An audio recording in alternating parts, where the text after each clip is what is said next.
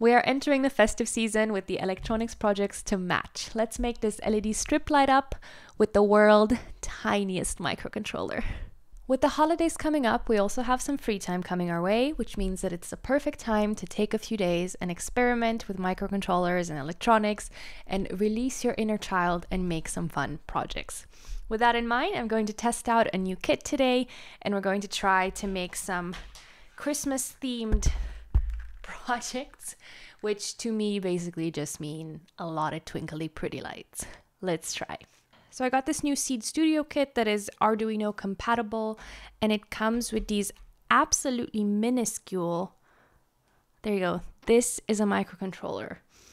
These tiny things supposedly can do the same things that an Arduino board could, or even a Raspberry Pi one, so I'm very curious to see if that's true and to try and play with some of the sensors that come with the kit.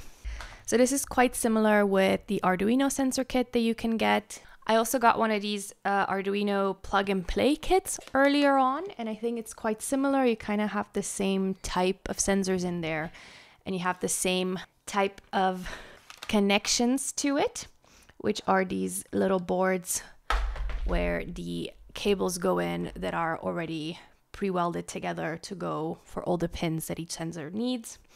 So it's very convenient to start playing with it. Oh, and I think this one's also Seed Studio. Well, this wasn't even sponsored.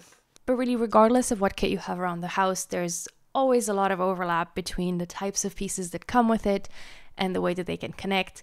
So try to follow along with whatever you have. Or if you do want to buy one of the kits that I'm working with, I'll put a lot of links in the description, and I also have a discount code for everybody. But to get started, we are going to play with these tiny little things.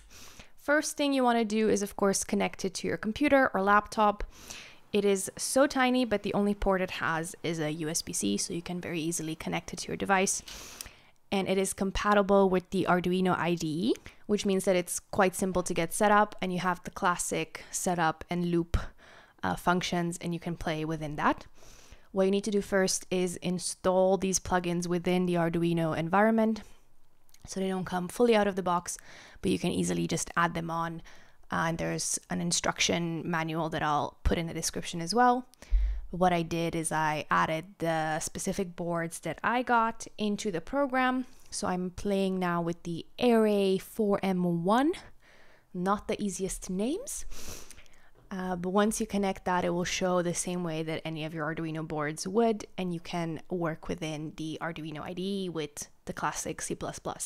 Now we have a lot of examples already in the IDE once you've installed it, so you can just open those and run them just to make sure that everything's okay. And obviously the first thing we're going to try is the blink. And then it blinks on this tiny little controller. It has a tiny, tiny, tiny LED. It's so tiny. How many times am I going to say tiny? Okay, but it also has an actual really fun multiple colored light as well. So the next example we're going to try is turning that on, and we get this little code snippet that kind of loops through a lot of RGB spectra colors, and it makes it color up really, really prettily, which is already kind of Christmassy themed, so that's a plus. And then if we want to move on and add more components, you can solder them into the little pins that the controller has and add like LEDs and any components you might have around. I do not have a soldering kit because I'm not at that level yet. So I'm going to use these male-to-male pins to just kind of DIY connect it to the board for now. And this way I'm also like not stuck to a particular example, and I can still disconnect and reconnect them how I want. My kit came with this little board, which I guess is like an extension board for it. You can connect whatever little Seed microcontroller you have into the board, and then you kind of have a similar setup to what like your Arduino would look like. The only difference is that it has a built-in screen, which I am really excited about because then we can directly show some stuff. Of course, you can just get a screen and connect it to your other microcontroller as well. So again, there's multiple ways to go about it, but we can print stuff on it. So of course, again, the very first thing we're going to try is Hello World. We can take this from one of the example scripts and run it, and it works out very quickly. And we can also change this up a little bit. So I'm going to change the text and make it welcome back to engineering. And just to make it a bit more festive, I'm going to combine it with the previous LED code that we tried. And now we have a festive welcome back to engineering for the holidays. It's crazy how like the simplest things when it comes to electronics make you so happy. Like it's the simplest, most basic amount of programming that if you wrote in any other scenario, you would probably not be very impressed.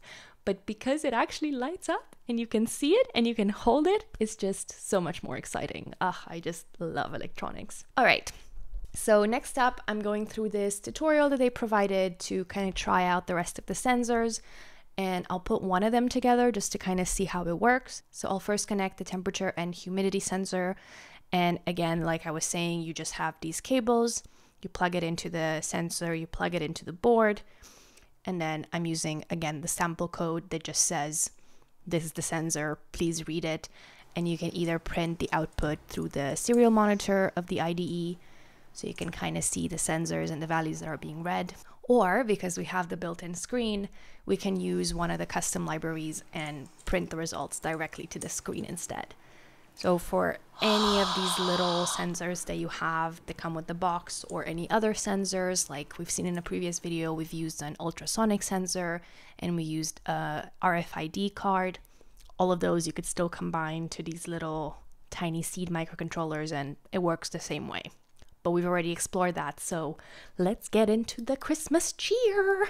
All right, so the kit came with this, which is the thing I'm excited about. We're going to make our very own Christmas lights. And there we have it, the RGB LED strip.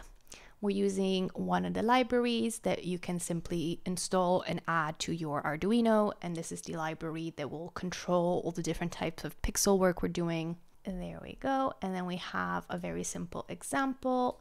Plug it in here. So now the strip is connected. The green light already turned on.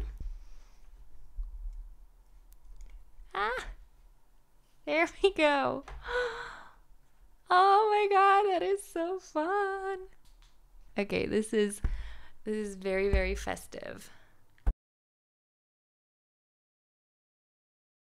Okay, so this already loops through the rainbow for you, and now we can play with the speed of the rainbow process. So if from 10, 5,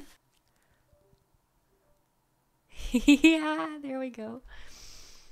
And then if we change it to 1, ta-da! This is so fun and festive. 0.1. There we go. This is going to be my microphone for the rest of the festive season, I think.